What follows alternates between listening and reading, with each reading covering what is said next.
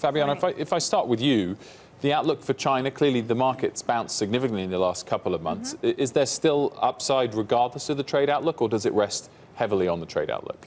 The trade outlook is key for what's going to happen to the market going forward. It is not the only reason why the market is bouncing back. Another reason is the increased inclusion of China in the world indices, which clearly means that investors have to start taking notice of the country and increasing their exposure, because most of investors at the moment are still underweight.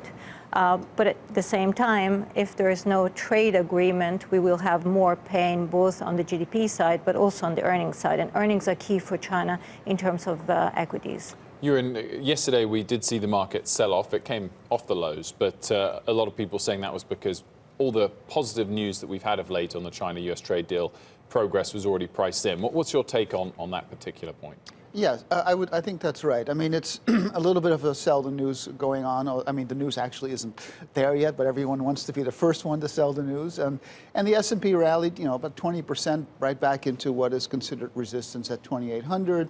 So if anyone's going to sell it anywhere, this would be the place. That doesn't mean that the rally is over, but it's probably going to stall out here. And so I think it makes sense that the market takes a breather here. My view has been all along that the trade tension is a long-term structural thing, and that individual battles may or may not get resolved, and it looks like this one will, but that doesn't mean that the whole thing is over, and that maybe down the road there'll be other flare-ups. So the key thing for US equities is that earnings, and do you think the turn towards bearish sort of outlook on US earnings is overdone?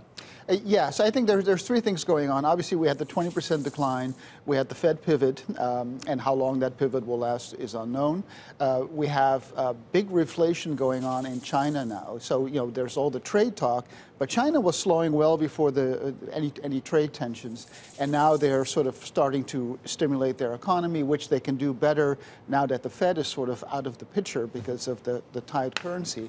But I think most importantly right now is that the earnings narrative is starting to improve. So the 2019 earnings estimate from the Wall Street community was at 12% in terms of growth, the expected growth rate.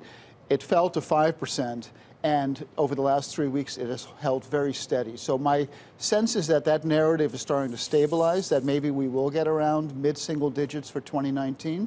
And if we can do that after 22% in 2018, then that's a pretty smooth kind of landing, if you will, on the earnings front. Fabiana, you think it's time, whether it's China or elsewhere, to look outside from US equities? Which markets in particular?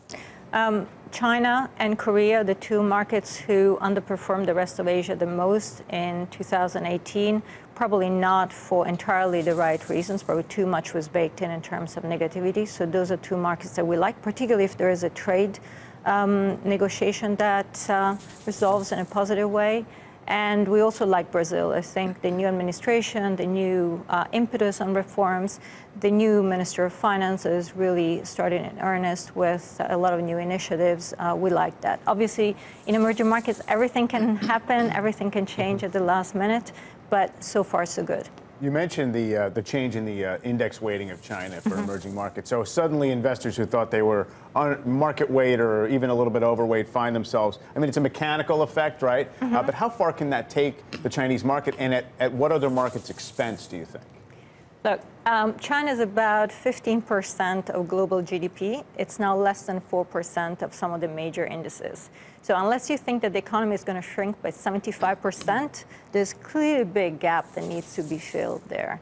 Other indices, well, I actually think developed markets will see a shrinkage of their position in the indices because they're overrepresented from a GDP viewpoint. 15% GDP, 4% in indices. What would it be by market cap? Is it somewhere in between that? That's market cap. That's current market cap as opposed to the weighting, just the weighting in the index. Jurrien, what's your take on the dollar for the year ahead?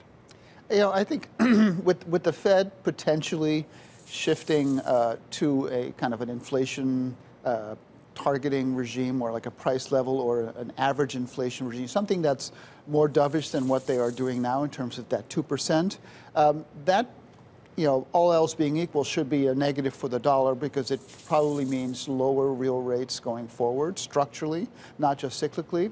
But the question is, if it's weaker on the dollar, against what currency? I mean, the euro is no trip to Paris either, right? So I'm not sure that there's a lot of downside for the dollar, but I don't really see a lot of upside here. And it's interesting that gold is actually kind of stirring a little bit, because that's the only currency you can buy that's not a pairs trade with another currency.